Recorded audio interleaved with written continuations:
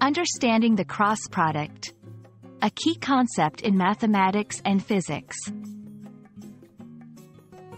Hello, everyone. Welcome to our English language learning series. Today, we're diving into an exciting mathematical concept called the cross product. This term is often used in fields like physics and engineering. So, let's unravel its meaning together.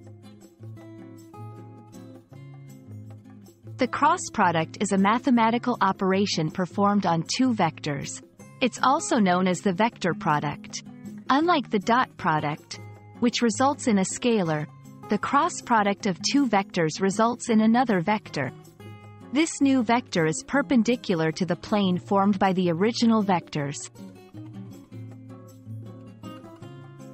Why is the cross product important?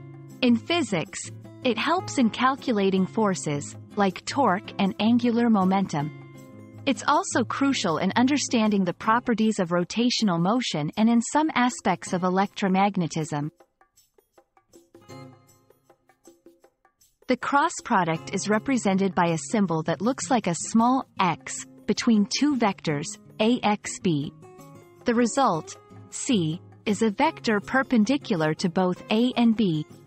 The magnitude, or length, of c depends on the angle between a and b. The smaller the angle, the smaller the magnitude.